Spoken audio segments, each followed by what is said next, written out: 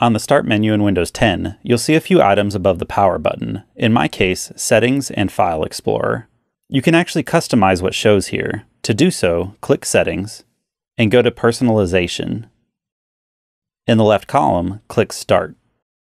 And to the right, click Choose which folders appear on Start. By default, you'll see that File Explorer and Settings are already turned on, but you can customize this any way that you want by clicking the toggles. And when you open the Start menu, you'll see your changes reflected. If you have any questions, you can always visit our website at www.acer.com.